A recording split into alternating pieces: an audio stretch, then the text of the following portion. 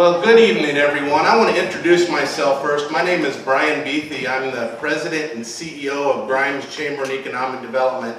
And first of all, I'd like to say thank you to everybody for coming out here this evening. Our opening statements won't start here for a few minutes, but I wanted a chance to kind of talk to everybody, welcome you, thank you for being here, and thank you really for taking the time to come out to an event like this where you can become a more informed citizen. I wish more people would come out to things like this and really educate themselves before we got to the ballot box. I think a lot of people, it's good that everybody votes, right? We always encourage that, but we really like it when people take the time to know what the issues are, know what's important to them, research, know who they're voting for. We have two very fine candidates with us this evening. Thank you for being here, Jake. Thank you for being here, Karin. And we look forward to learning more about each of you here this evening. This is something, I've been in Grimes now in this position for roughly a little over 11 years now. And this is an event that's hosted by Grimes Chamber and Economic Development and the Johnston Chamber of Commerce, or JEDCO, I suppose, is involved too. And so you're going to see a lot of the questions out of the gate are ones that we've come up through our membership. Stuff that's very important to us. They're going to revolve around economic development or community development, and things that our members have told us that are important to them. We're going to work our way through them first. And then at the end, near the end of the session, we're going to take some of the questions that you guys have put in. This doesn't mean that you can't ask questions after the event or send emails back and forth to the candidates and try and get questions answered that way. I just kind of wanted to set the stage for what you might expect to see here this evening. How many members does the Johnston Chamber of Commerce have? 245. 245 members. Grimes is set somewhere around like 290 members. So, and some of those are crossover. We have businesses that belong to both of our organizations. But there's a lot of businesses around here, and that's who we get to work with day in and day out. Some of the questions were provided to the candidates in advance so they could kind of research and give you well thought out answers. Our goal here isn't to put them on the spot and catch them with their guard down. We want, just like whoever is elected to this position, hopefully when they get up on the hill down in Des Moines, they'll thoroughly research things, listen to opinions, and make a decision based on what they're able to learn. That's what we want to do as voters too. So, I also want to point out that we do expect, we've got a history, and I was just discussing this with Phil Dunshee, my counterpart over in Johnston, of having very civil discussions at these things, and we'd hope that everybody would cooperate on that. We want to hear from both of these candidates, and we just ask for your cooperation in that. We want to thank the candidates too, because running for public office is not for the faint of heart. It comes with a certain level of criticism. No matter which side of the aisle you sit on, somebody's going to disagree with your opinions on things. So we respect that they're willing to come out here in a public forum like this and talk about what they believe, knowing that some will agree and some will disagree. So thank you for being willing to do that. Very much appreciated. We have a kind of an anticipated order of events this evening. We're going to start with some opening and closing statements, and we're going to start with opening statements, and we're going to end with closing statements, and in between there's going to be a lot of questions. I guess we could go straight to closing statements and wrap this baby up, but that's not the goal here. So, do either one of you have any questions before we begin? Okay, well then let me remind the audience that early voting has started, so if you're registered, you can go and vote right now if you want. If you're not registered, go get registered, and then you can vote after you're registered.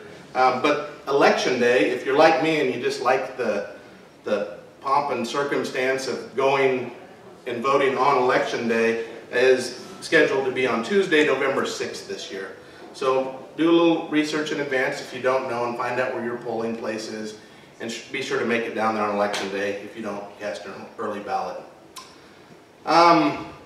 I think I'm about talked out right now, and you guys didn't come here. You guys didn't come here to hear from me anyway. I do want to say thank you to the staff that helped us prepare for this today. Thank you to the City of Grimes for letting us use this banquet hall space that we do a lot of things in over the course of the year. And without further ado, we talked to the candidates in advance, and Karin has agreed to begin with her opening statement first. Karin? Thank you so much, Brian. Thank you to the Chambers. Thank you to Johnston Economic Development Corporation. I am delighted to be here this evening. I'm Karin Derry, and I'm running for the Iowa House of Representatives, District 39. That's Johnston and Grimes, Precinct 4 in Urbandale, and Jefferson Township.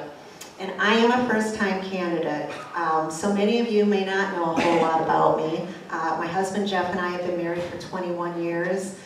We've lived in Johnston for the last 19 years. Jeff is a mailman. He's with the U.S. Postal Service. He has been for 25 years. We have 3 children, David, Joseph, and Carlene. I have had a child in the Johnston School District since 1994. And I've been advised by the school board members there that that doesn't even come close to a record. So. I am an Iowan now, but I recognize that by Iowa standards, I'm still a newcomer. I've only been here for 39 years. When I was 16 years old, my parents and I moved from Minnesota to Conrad, Iowa, where my dad had been hired to run a new company. Today we'd probably call it a startup. My parents worked very hard. Eventually they became the owners of that business, which they operated for over 20 years. I graduated from the University of Iowa, and after college I worked in human resources for over 15 years. In 1997, I received a bachelor's degree in public administration. But I always kind of dreamt about going back full-time so I could become a lawyer. And then in 2004, thanks to a very patient and supportive husband, I started at Drake Law School. At the time, I was 41 years old. We had 3 kids at home. The youngest was 2. 2.5 years later, I graduated with highest honors, passed the bar, and fulfilled my dream to become a lawyer. After I graduated from law school, I clerked for Justice David Baker on the Iowa Supreme Court. And after that, I was with the Whitfield and Eddy law firm for a few years. Then I prosecuted dependent adult abuse cases for the state of Iowa. And then from 2011 until earlier this year, I was in-house counsel for DHI Group in Urbandale. I've done a lot of different things with my career, and I think that my experience doing a number of different things, as well as my having lived in the district for the last 19 years and having had a family in the district during that time, will serve me well in the Iowa legislature. So thank you for being here. I'm excited to answer your questions, and I hope that you'll decide to vote for me this November.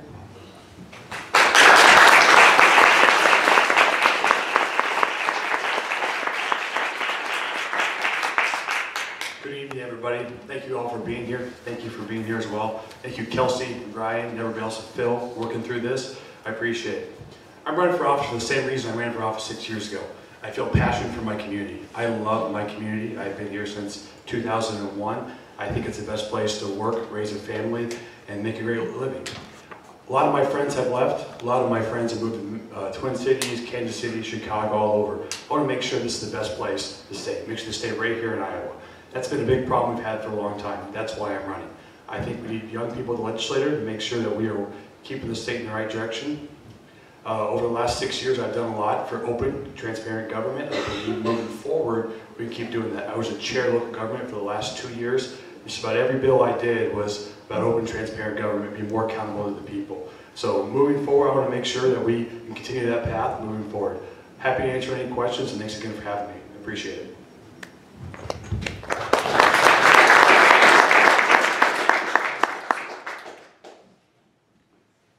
Thank you, guys. Since Karin, you did open with opening statements, the first question is going to go over to Jake then. So, are you prepared to begin? Sure. All right. In the past several years, Grimes and Johnston have used tax increment financing as a local match for state incentives from the Iowa Economic Development Authority and the Department of Transportation in support of significant expansions, including Corteva, Happy Smiles Technology Incorporated, John Deere Financial, for a few examples. Tax increment finance has also been used to support other business development activities on Morrill Hay Road, South James Street here in Grimes, Southeast Gateway Drive, East 1st Street, 86th Street, and in other areas. Hopefully you know where all those spots are at. We kind of bounce around two communities, a lot of different street names. Do you support the retention of tax increment finance as a means for supporting business, commercial, multifamily residential development, and will you help prevent legislation that would reduce the effectiveness of tax increment finance or make it more difficult to use? Long questions.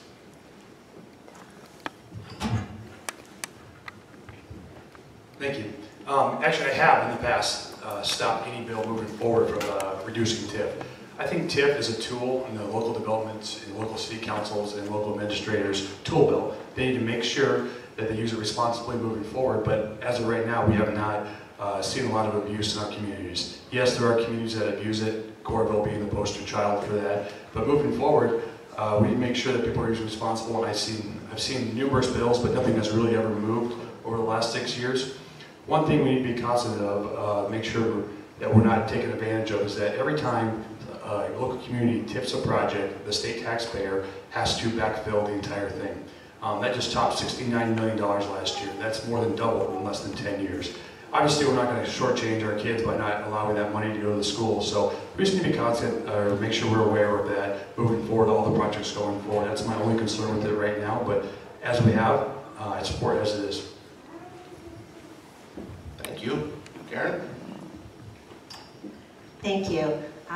You know, one of the things that I've done since I decided to run for the legislature is I've spoken with a lot of different people in a lot of different areas. So, you know, I'm not an expert in law enforcement, so I've spoken with people in law enforcement, or in healthcare, so I've spoken with people in healthcare. I have had several conversations with city leaders, and based upon those conversations, I understand that TIF is a very important tool for economic development in this district, and therefore I do support TIF as well. I do think, though, that we do need to keep an eye on, you know, any kind of program and make sure that it is accomplishing the purposes that we want it to. One of your questions was whether we would ever do anything to reduce the effectiveness, or if I would support anything to reduce the effectiveness of TIF. And I don't think most legislators, you know, Republican or Democrat, intend to do things to reduce the effectiveness of any public program, at least not knowingly. And I think that's why it's really important for legislators to, you know, speak with experts in that in different areas, have relationships with experts in different areas. So what I would do if an issue with TIF came up is I'd probably go ahead and give a call to some of the people who I've met, you know, reaching out to city leaders and ask them. I'd say, you know, this is what's proposed. What do you think? You know, how do you think this will impact the district? Because I think it's really important that, you know, we seek expertise, and also that, you know, the different levels of government work together as much as possible. Thank you, Karin. All right, question number 2, and I'm going to come right back to you. Several years ago, the legislature approved legislation that provides for a property tax rollback for commercial properties. If elected, what would your position be with respect to the so-called backfill funding for local governments? And what are your perspectives about increased valuation and assessments being applied to commercial property by county and city assessors? Thank you again. Yeah, earlier this year, the legislature did seriously look at reducing the backfill or eliminating it. They did not do it this year. And for those of you who may not be familiar with the backfill, basically in 2013, the legislature passed a commercial property tax reduction and promised, you know, local governments that any reduction in the revenues due to that reduction that they passed, any reduction in revenues to these local governments would be backfilled by the state.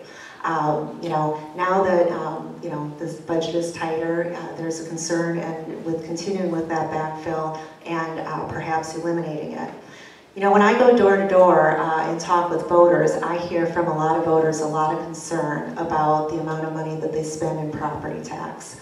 And I think that's a fair concern. I mean, people in this district spend a lot of money on taxes, and we have every right to be concerned about spending too much, about our taxes increasing, and about how that money is spent. Is it being wasted? Are we being as cautious with it as we possibly can? So one of my concerns with eliminating the backfill would be that, would it result in increased property taxes for residents? And I think that is very concerning for district voters. The other concern I have, and this is more based upon the conversations that I've had with city leaders, is, I've come to understand that if the backfill were just taken away with really no opportunity to plan, that would really be devastating for some of these local governments. So, at a minimum, if we're going to be looking at, a reduction of the backfill, I would advocate strongly for making sure that it's not that, local governments had adequate time to plan around it, and that it's not something that would happen overnight. It would need to happen incrementally. Jake? Thank you, Brian. The backfill was first enacted after we rolled back commercial property evaluation in 2013.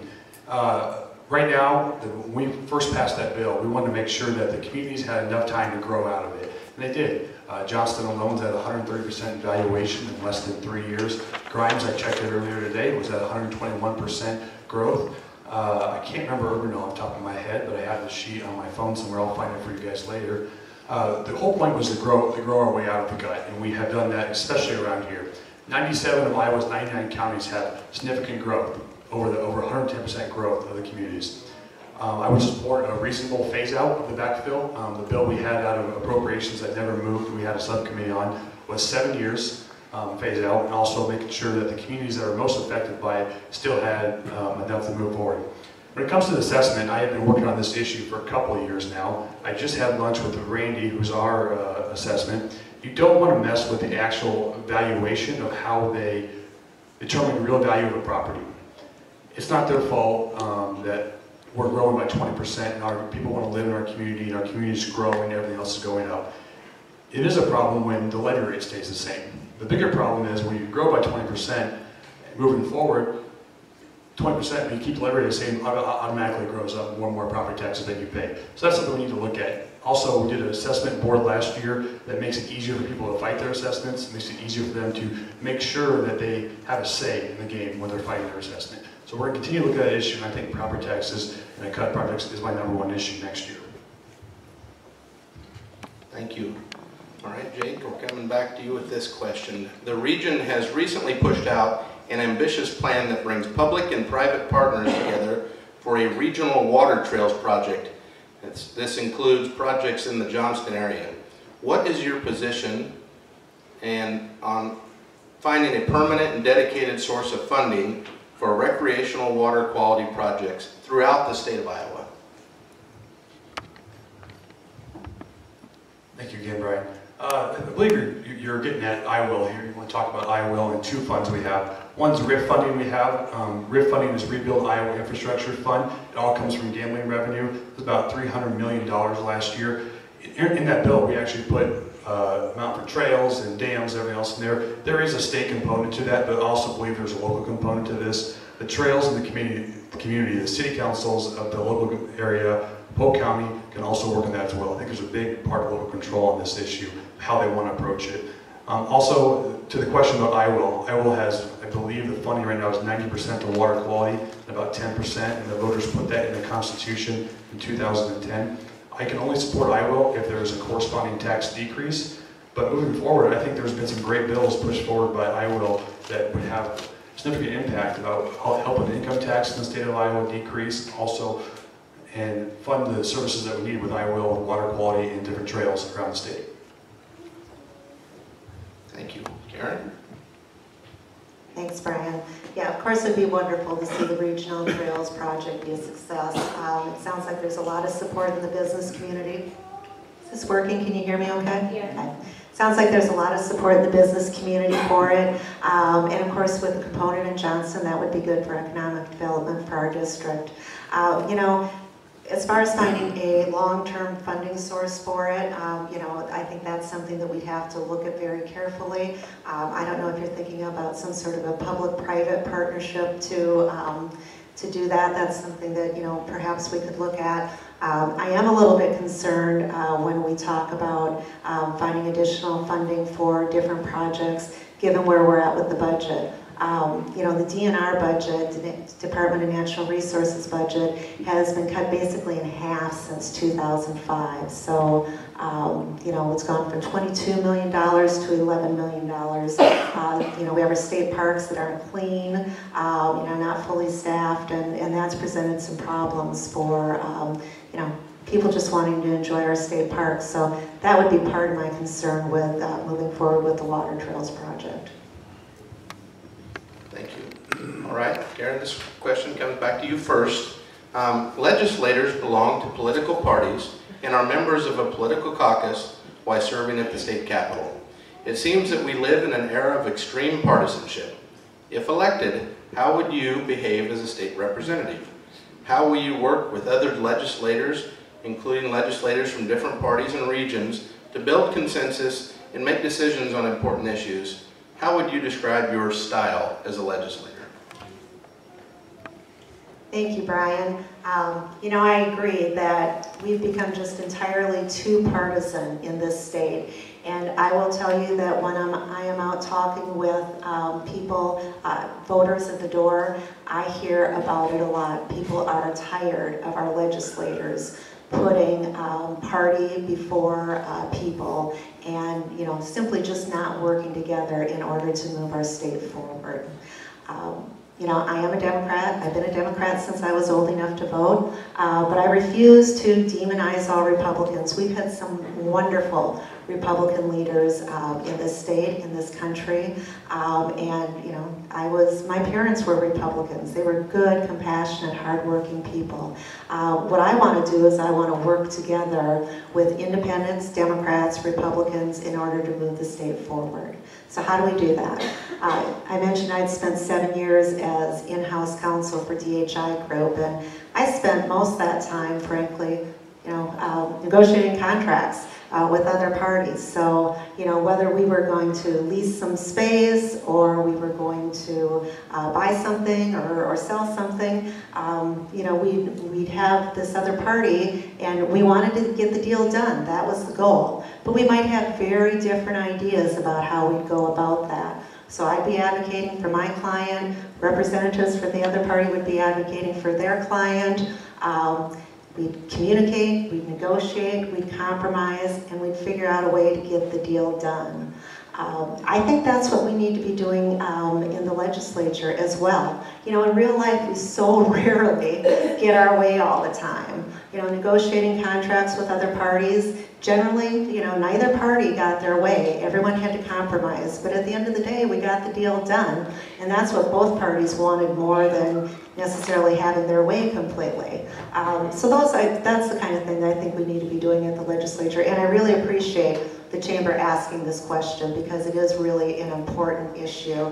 And, you know, frankly, one of the reasons that I decided to run for office because along with the voters who I'm talking with at the doors, I'm a little tired of it as well. Thank you. Jake? I want everybody to know that this is Iowa, this is not DC. We get along very well with the Capitol. 88% of bills that pass the legislature pass in a bipartisan manner. Over 80% of bills pass with over 90 votes out of 100. In the last 6 years I've been there. We get along pretty well. I have a very proud independent streak of working with both parties. For instance, to name a few, we worked on water quality together. I voted with a lot of Democrats on that issue, but moving forward, we've got to continue to do that streak. As a committee chair, I broke precedent for the first time in a very long time. I guess I did not know this rule, but before you were not allowed to hand bills off to the minority party, which made no sense to me. And so this year I actually handed bills off to the minority party, and I was asked, well, you're not supposed to do that. And I'm like, what do you mean? They wrote the bill, it's a good bill, let's move forward. So we ended up moving bills out of the chamber, ran by the opposite minority party, and I was the committee chair, which is probably the first time it's happened in my 6 years. I didn't know that was actually a rule until I got there. And both parties do it, and it's sad, but for the most part, we get along pretty well, and most bills we come out of committee were great to work on with both sides. So we'll continue working that bipartisan manner. Thank you. Okay, Jake. In the gubernatorial campaigns, there has been discussion about incentives that have been used to attract corporate investment in our communities and region. Some have suggested economic development tools like the research activities credit, innovation tax credit, be reduced or eliminated. We know that incentives like these, along with high quality jobs program, help keep hundreds of high quality research jobs at Pioneer and Corteva. These tools have also been used to support business growth at John Deere Financial and many other businesses in central Iowa. Like it or not, we are in competition with other regions who also provide these incentives. What is your position with respect to the need for economic development tools to help grow our economy? Thank you. Well, first of all, I'll say, in a perfect world, we would not need these incentives. We would not need anything to bring companies here, but we don't live in a perfect world. I think right now we have the R&D tax credit, which is very popular in our district with Pioneer, John Deere, everybody else here. We have tightened that down a little bit to make sure the proper companies are getting it, but also moving forward, I want people, this new conversation about tax credits has been popping up over the last year, and it's kind of interesting to me. So I printed off the tax credits that we have in the state, and the biggest tax credit we have is the earned income tax credit. The second biggest one is the Iowa Industrial New Jobs Training Program. These are tax credits that are pretty popular by both parties, and all these tax credits have passed almost unanimously over the last 6 years.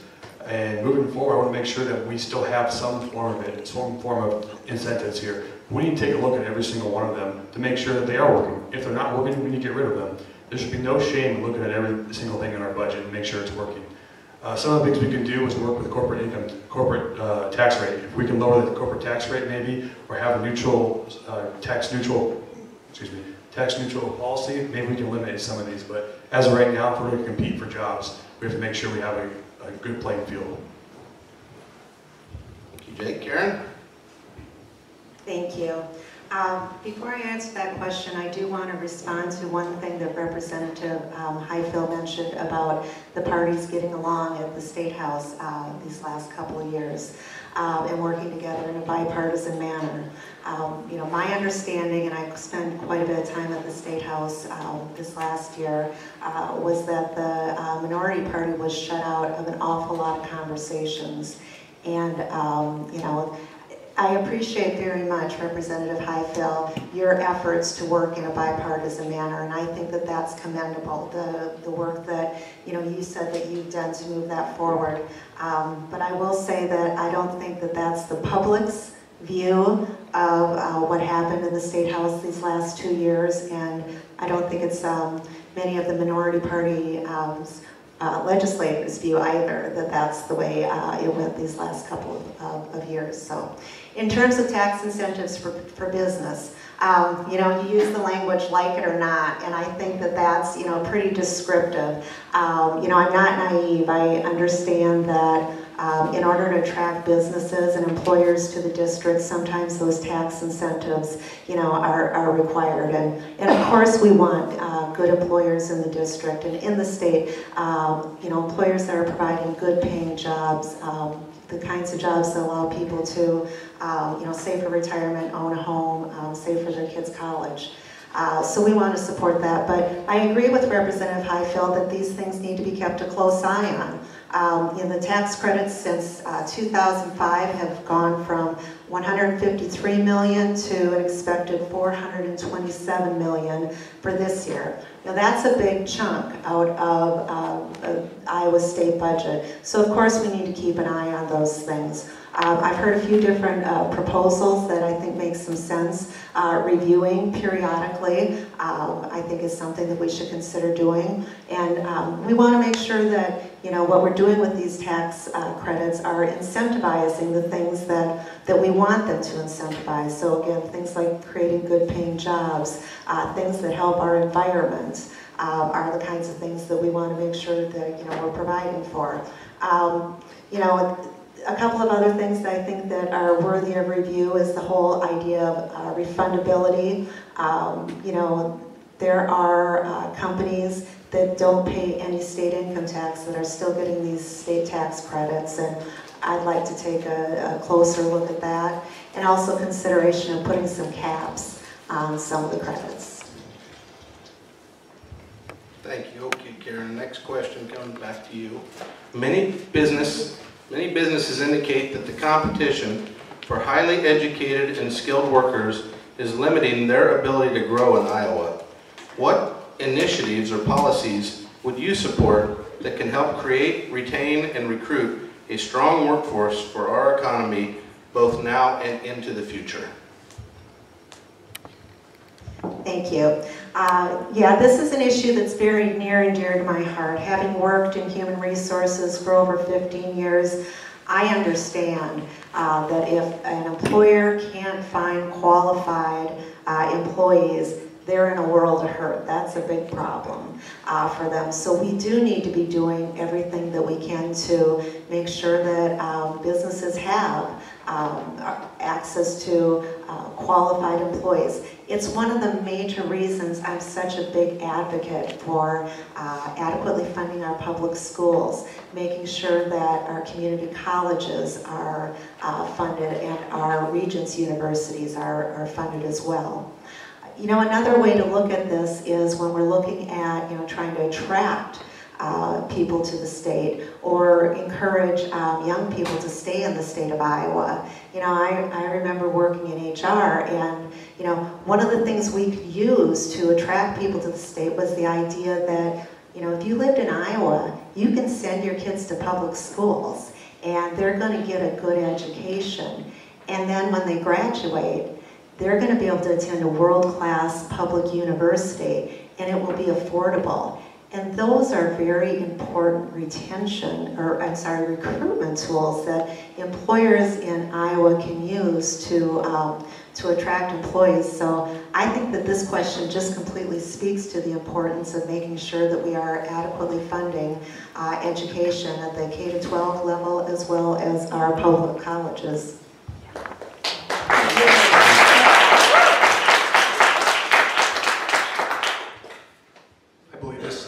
Up just about every year, and it's one of the very difficult things we have to do because it is almost impossible to predict the jobs of the future.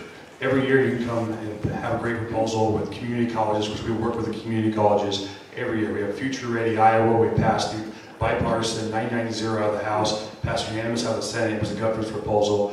2 years ago we had Jobs Ready Training. We work with the trade unions and also ABC, which is right here in our district. And we'll try to get together for jobs that are skilled. They're not college-bound jobs. We work really close with that. And I'll tell you, it is still very difficult to predict the market in the future. What's the need moving forward? Example, nursing is extremely in need right now. With skilled workforce labor when it comes to welding or different projects like that. So we make sure those are things we're working on. We work with employers. We've had commissions and task force that work with different employers and ask them what their needs are moving forward. So we're going to continue to work on that. It's a never-ending job, never-ending task as we continue to work on that. Thank you, Jake.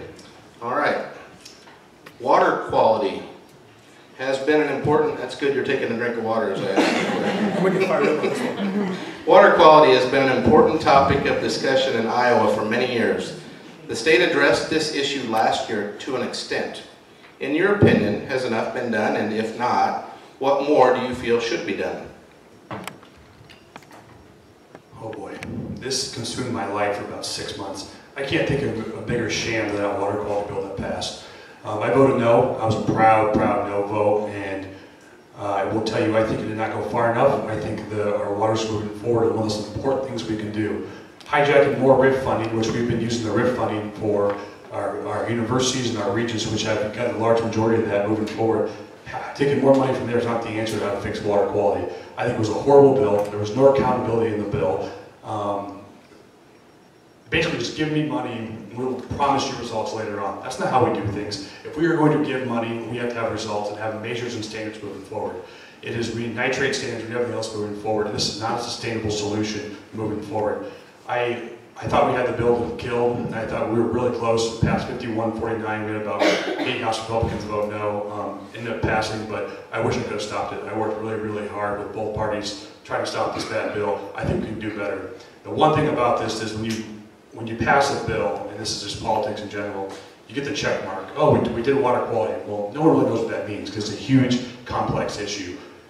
I think it's a sham that we did that. I think we should make sure to go back and re-look at the issue moving forward. Thank you, Jake. Karin. Thank you. And I also do not believe that the water quality bill that was passed was in any way adequate for many of the same reasons that Representative Highfill has just spoken about, so I won't go into them. You know, clearly it's not adequately funded. There's $4 million that were allocated for water quality this year, and you know, $4 million is a lot of money, of course, but water quality is a huge issue, and that's not anywhere near enough to address this important issue. Our state budget is a reflection of our priorities, and I think the fact that we're not adequately addressing this is a reflection of the legislature's priorities these last few years, and I think it's a shame. I do support the increase of the 3/8 sales tax. In order to take that money and start moving toward a comprehensive plan to improve water quality in this state. I think it's something that we need to do. Of course I'm concerned with raising taxes. Everybody always is, as well we should be. But this is a big issue, and we need to have the funds available so we can start working on this now.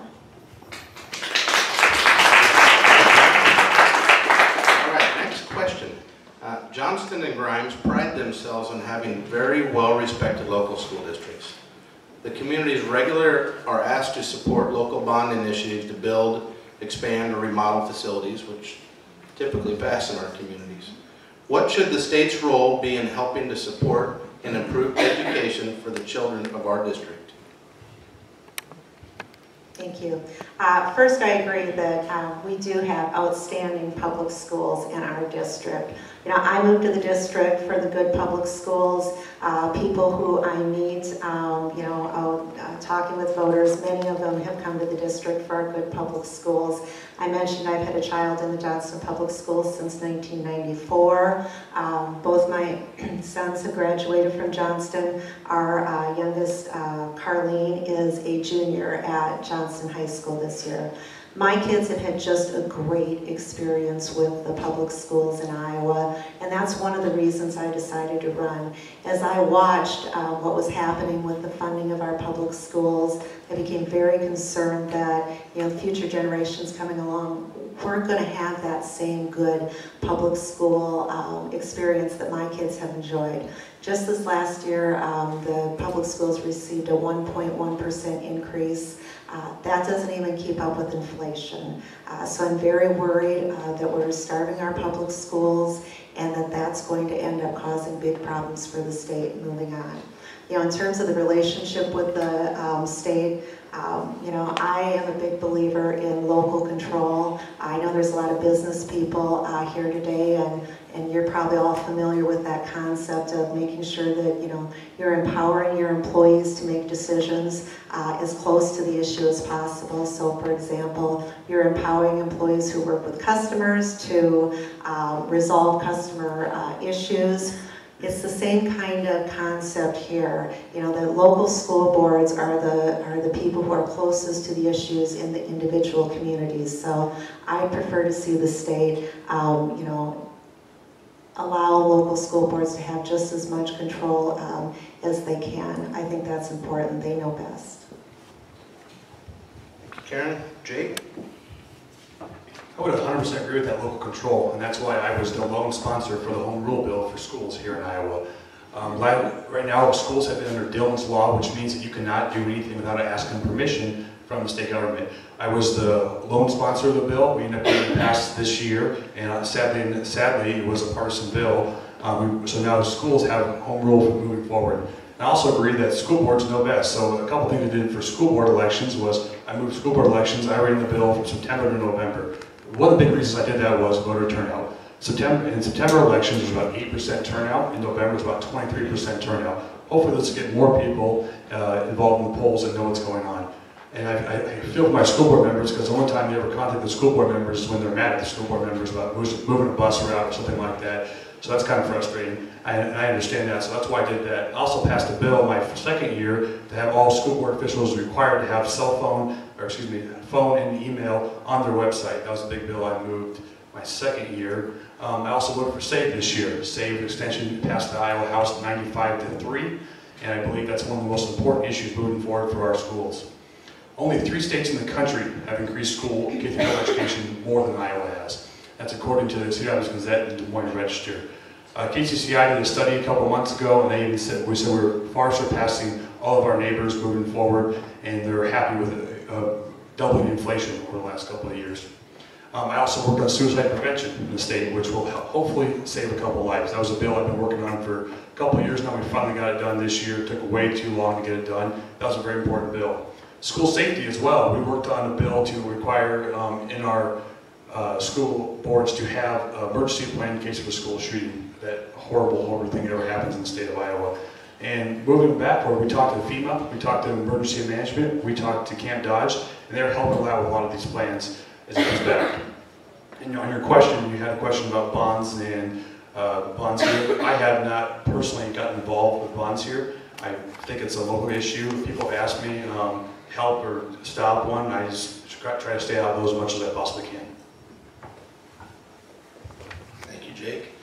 All right. Both Johnston and Grimes have received the designation of being a home-based Iowa community, which is a program that was established to help the state recruit those leaving military service to consider moving here, being part of our local workforce and our communities. Do you support the premise of this initiative, and is there more work to be done on this front at the state level? Absolutely, I voted for it. It was 98-1. There's only one no vote out of the House. It passed unanimous out of the Senate and signed by Governor Branstad.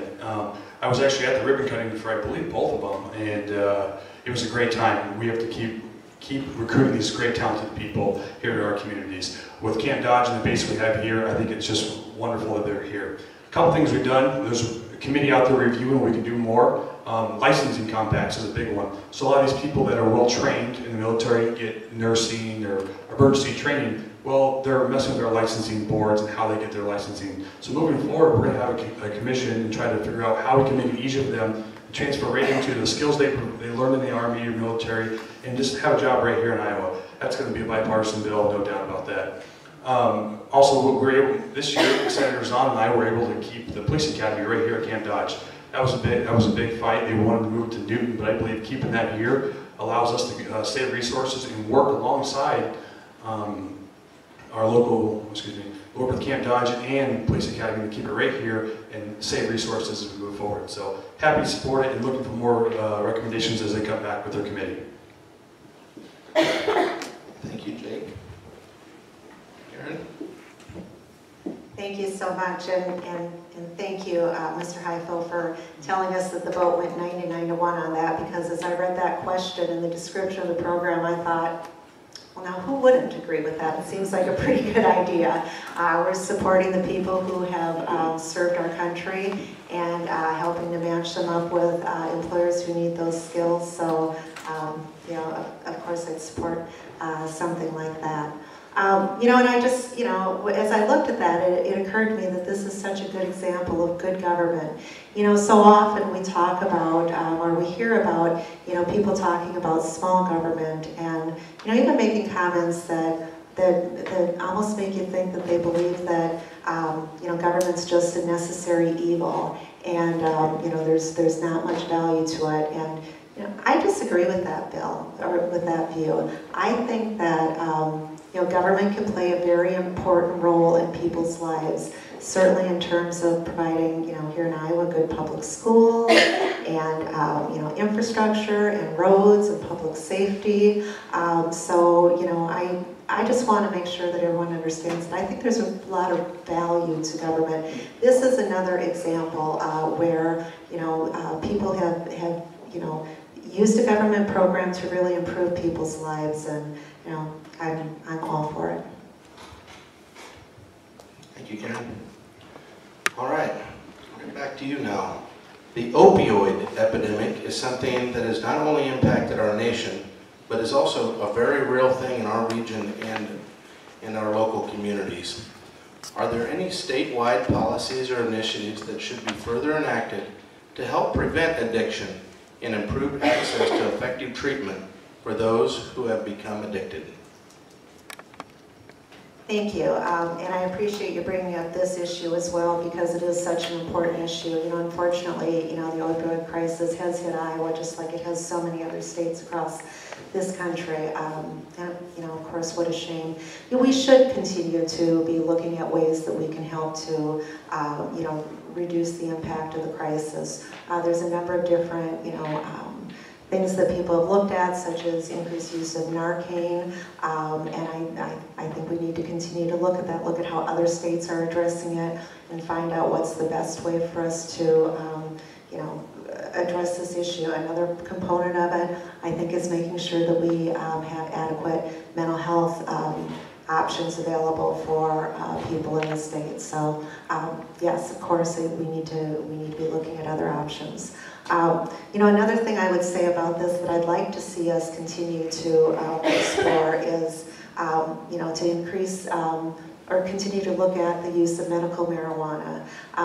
You know, I've heard people talk before about, you know, how if there were increased use of that, perhaps that could help somewhat with the opioid crisis. I think we should continue to explore that.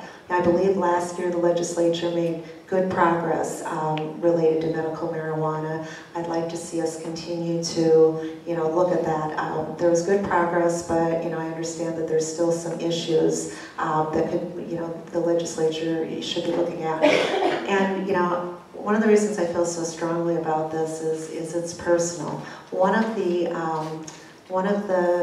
diseases that is said to be helped by medical marijuana is Parkinson's disease. And my mother-in-law passed away from Parkinson's several years ago, and it is not a pleasant disease. And I would have done anything to help her be more comfortable, especially towards the end of her life. So, you know, I think that we need to move past the stigma associated with medical marijuana and make sure that we are, you know, fully exploring how the use of it can help Iowans, because I really don't want to see any Iowans suffer just because we refuse to do the right thing because of some old-fashioned stigma. Karin,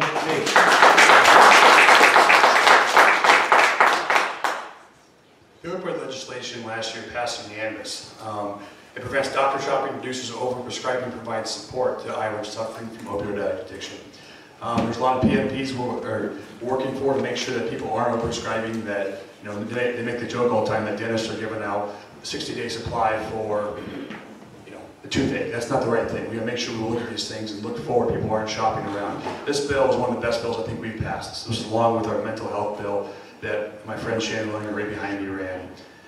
We think it's fantastic. I think it's moving forward. Back to your point on medical marijuana, we took a step in the right direction, but I support a full comprehensive medical marijuana program, and we need to get there next year. I think moving forward, that's one of the most important things you can do, is help with pain, help with everything else, instead of having people prescribe these dangerous pills that kill people. When it comes to opioid, this is, like most people, we have a sad story somewhere. I've graduated 420 kids. I've lost 2 kids from opioid and heroin overdose in my graduating class. My sister has lost 1. We've lost 3 kids from Johnston High School who I graduated with, and I had to attend their funerals for overdosing on this stuff. That's awful. We need to make sure we do the best we can and stop this bad habit as it keeps going. But we're going to keep working, and hopefully medical marijuana next year, we get a better bill done for that. Thank you. Thanks, Jake. Just to let the candidates know, we're going to forego a couple of the prepared questions, but there's one more prepared question that we wanted to get to for sure. And it's a pretty generic question, but I think it's something that every candidate should have to answer, and that is, we believe that public service is a very important and a high calling. What is your personal motivation for seeking this office? Well, thank you. My personal motivation is I believe I can make a difference. I believe, whether people agree with me or not, on certain policies, I have proven myself over and over again to be an effective legislator. We have more bills out of my committees that I haven't worked on than anybody else. And my speaker jokes all the time. She goes, "You probably have one of the best success rates moving forward." I said, "Well, thank you. But I'll tell you, moving forward, we got to make sure, I believe that we come together, find great common ground, and I'll continue to work hard. I will continue, as long as you guys keep electing me, to work hard and feel passionate about what I believe. And when I don't feel that same passion, you just leave this job and retire. This is not a DC job where you make a lot of money. You make very little money, and you do it because you believe in something. You believe in doing it because you have a higher purpose for this."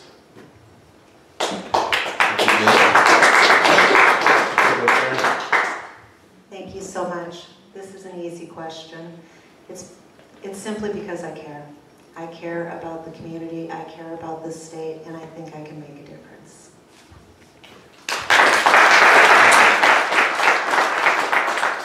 So we're going to, they sorted out and eliminated some duplicates. We're going to move to some of the questions that were submitted at the back of the room. Now I want to make sure everybody knows there is no way we're going to get to all those questions in there. So thank you for submitting them. If you just feel very accomplished if your question gets asked here this evening. Okay, so here's the first question. Are the recent changes in collective bargaining law something that will promote economic development?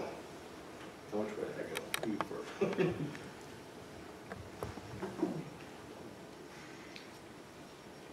No, I do not believe that the recent changes in the collective bargaining law will promote economic development. I think that the changes in the collective bargaining law have left many of our public employees feeling devalued, unappreciated.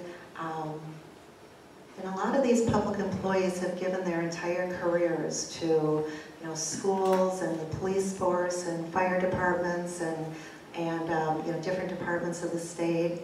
And when the legislature came in 2017 and just unilaterally stripped them of all of their collective bargaining rights, it was devastating for a lot of public employees. I have spoken with school administrators, I've spoken with different city officials, and I have yet to speak with one who said that they asked the legislature to make these changes. I think we want to make sure that our public employees, our teachers, our police officers, our firefighters know that we value them, and we need to restore the collective bargaining rights rather than just leave them stripped the way that the legislature left them in 2017.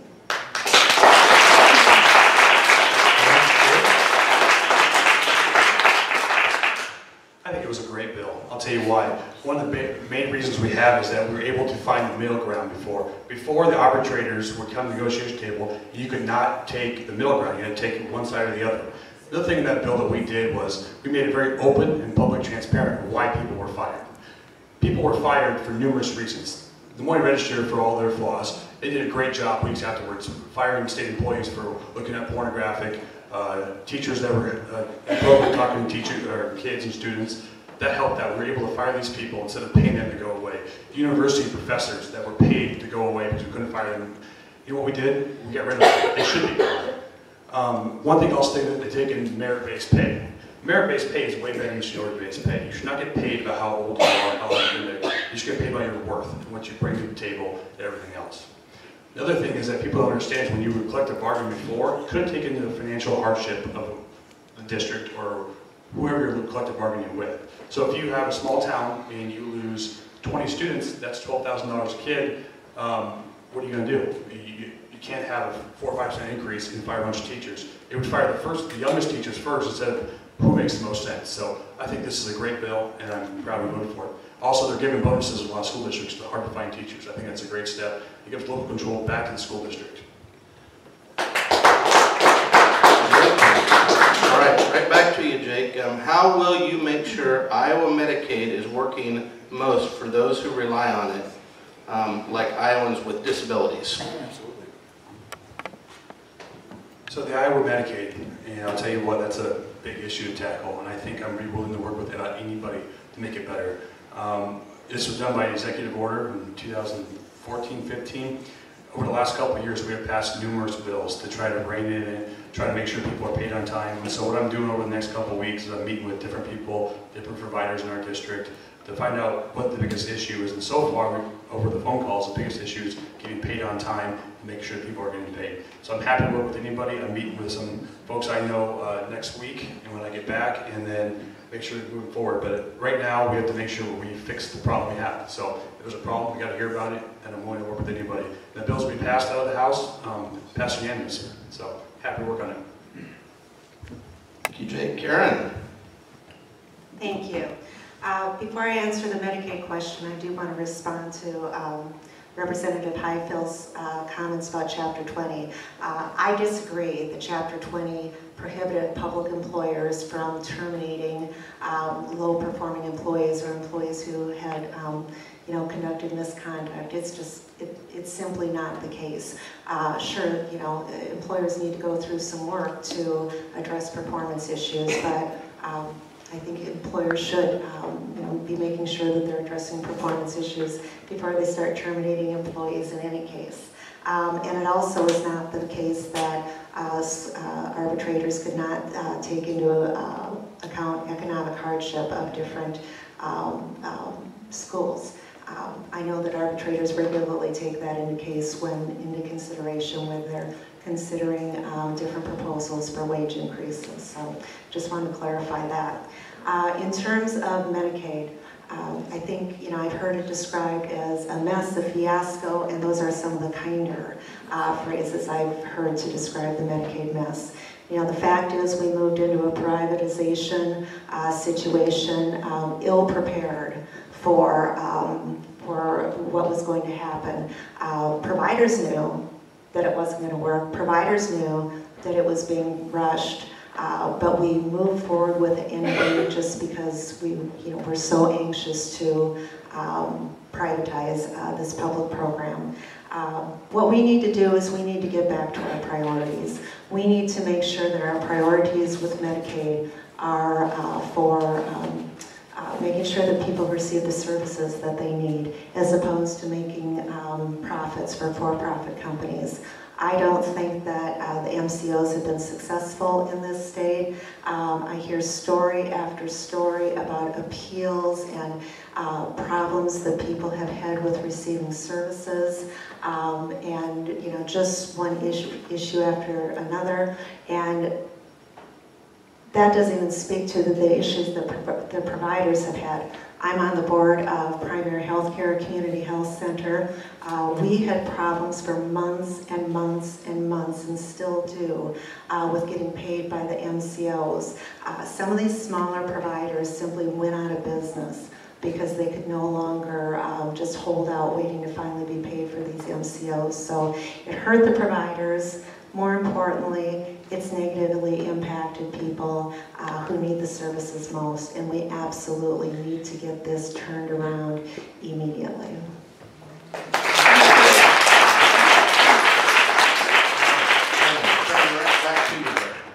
Would you allow a mentally ill person who is on disability for being mentally ill to purchase a gun?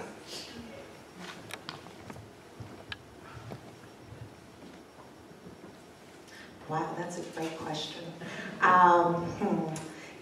That's pretty broad. What's the mental illness? I don't know that, I'm a lawyer, based upon the facts, I'm not sure I can answer that one definitively. Let me just state a little bit more broadly that, I do think that there are things we should be looking at to making sure that, people who shouldn't have guns don't have guns. We have had, just obviously way too many tragedies in this country over the last several years, and we look back and it is entirely clear that some of these shooters should never have had the weapons that they had access to. So I am certainly open to looking at different ways to ensure that people don't have access to weapons if they are in the kind of condition that makes it clear that they shouldn't have access to those weapons. Karin? Jake? No, that's already current law. If you're a felon, you're mental health, handicap, or any other reasons you can have your rights restricted. That's current law. I support it. All right. Well, I'm just watching the clock back here, and I see it's 5:55. So I would now invite, let's see, who did opening statement first? You did, Karin. So I'm going to have Jake do the first closing statement, and then please be cognizant of time. And then Karin, you go right after Jake, okay? Brevity, Brian, brevity. Again, thank you very much for coming out. I appreciate it very much. Always good to talk with people and have a good open conversation. I want to thank you for 6 years of service. It's been an honor of a lifetime, and I'm asking for 2 more. And I will tell you some of the things moving forward that we're going to continue what we're going to do. We're going to continue to have open, transparent records back there on the back table of my palm cards. My cell phone's on there, my email's on there. If you have any problems, get a hold of me, please feel free. After the 5,500 doors I've knocked so far this year, I put up with every one of those doors. So I want to make sure that people have the contact information and they can hear from me. And I want to make sure that we continue to watch our fiscal house going forward. We can continue to make sure we work together and have a great state for the work and raise a family. And I want to thank you again for your time. Thank you very much.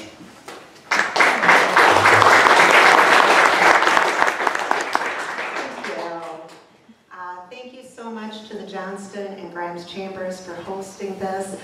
Thank you so much, Representative Highfill, for being here. And thank you all for taking time out of your day to join us this afternoon. It's so important that voters have an opportunity to hear the views of candidates who want to represent them in the Iowa House. And as so often happens with these kinds of events, of course, we didn't get to all of your questions or have an opportunity to talk about the issues that are so important to district voters. We didn't have a chance to discuss the reality that the economy is not booming for all Iowans, or the Me Too movement, or equal pay, or voting rights, or climate, or sports betting, which I suspect Representative Highfill might have wanted an opportunity to talk about a little bit. I know you spent a lot of time on that issue. So I want to offer to have another forum before November 6th. I can make any time work, probably afternoon or over lunch or early evening. So if you have some availability, I think it would be great for us to have another one so we can cover a few more of those topics.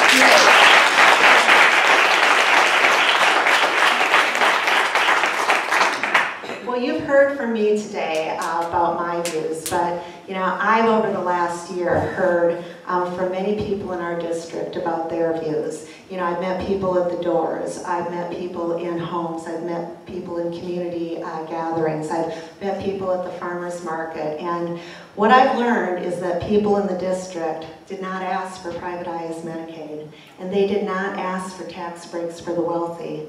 And they did not ask to have the legislature strip away collective bargaining rights from our public school teachers and our police officers and firefighters and other public employees. They did not ask for many of the bills that were passed these past 2 years without debate or compromise, and that were passed strictly along party lines.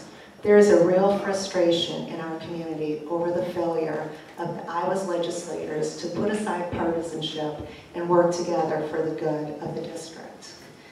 Most importantly, I learned what I suspected all along, and that is that we have far more in common than what divides us. We all want to live in a safe community and have great schools.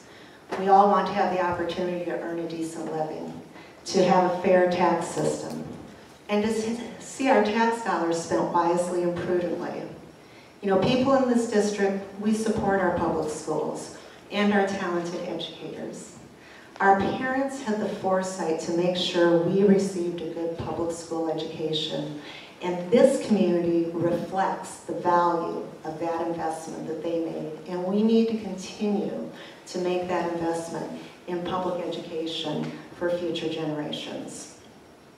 And people in this district, we care about seniors and persons with disabilities. We Iowans, we care about each other, and none of us wants to see our neighbors live in fear that they cannot get the medical care that they need. I do not pretend to have all the answers to our healthcare issues. These are complex problems, but I do have the kind of background to help be part of the solution. I've worked at Broadlands, Easter Seals, Lutheran Social Service. I've served on the boards of directors of the Central Iowa AIDS Project and primary health care. My specialization in my master's program is in healthcare administration. I will work to make sure that all Iowans have access to the health care they need, including mental health services, and without being subject to limitations due to pre-existing conditions.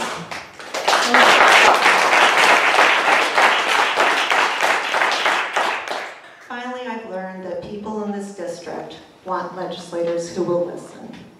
And I promise you, I will listen and I will respond to you. And they want legislators who will work together to create a sensible budget that reflects our common values. And I will do that. For those of you who have already made a decision to vote for me, thank you. Your confidence is overwhelming. I am humbled by your support. For those of you still deciding, I hope as you reflect on the views and the conversation we had today, that you decide to cast your vote for me. I'm looking so forward to working for all of you to make sure the people in this district have a voice at the State House. Thank you so much.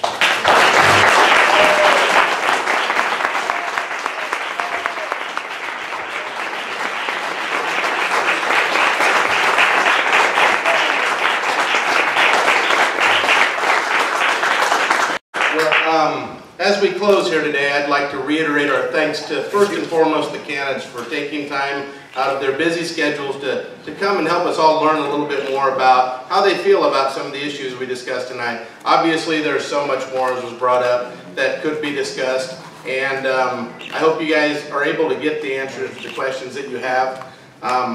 Thank you to the City of Grimes again for allowing us to use the space, helping us get set up in here. I'm not the most tech-savvy person, but they have some people that were. Thank you to those in the audience that just didn't have that much interest in a lot of the economic development questions.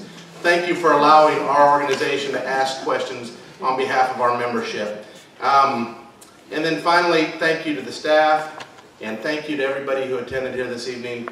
We hope that you're able to get out and vote on November the 6th and exercise your constitutional right. So I think one thing we can all agree on in this room is that we're very fortunate to be in communities that are very good by comparison to almost anywhere else in the world. And it's a pleasure for our Chambers of Commerce to represent the members that we have here to help bring new taxable valuation to our communities and jobs so that people can live good lives. Thanks again for being here, and everybody have a nice evening.